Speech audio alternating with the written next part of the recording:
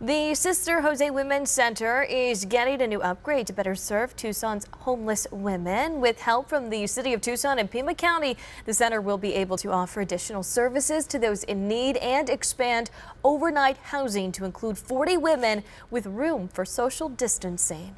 We have an overnight program, and that's what the expansion will help.